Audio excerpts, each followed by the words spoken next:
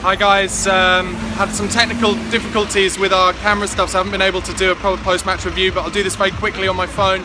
Just say I think it's a good result in the end. I think previous seasons get turned over too easily by Liverpool, 3-0 and 5-0 at home in the last couple of years, so 0-0 is good. We played very positively. Moussa Dembele, man of the match. Harry Kane still getting in the right position, still trying his best to score, hitting the ball early, which is very important. Defensively, we look so sound. Toby and Jan, the best defenders, centre-backs we've had in years. Danny Rose did well in his comeback as well. All round, I think we can be happy with the point. Still unbeaten since the first game of the season. On a great run, momentum going forward into the Bournemouth game. Come on, you Spurs. Don't forget to subscribe to the channel on YouTube. Follow us on Twitter @Spurred On TV. And look out for our fan cams. Cheers, guys. Bye.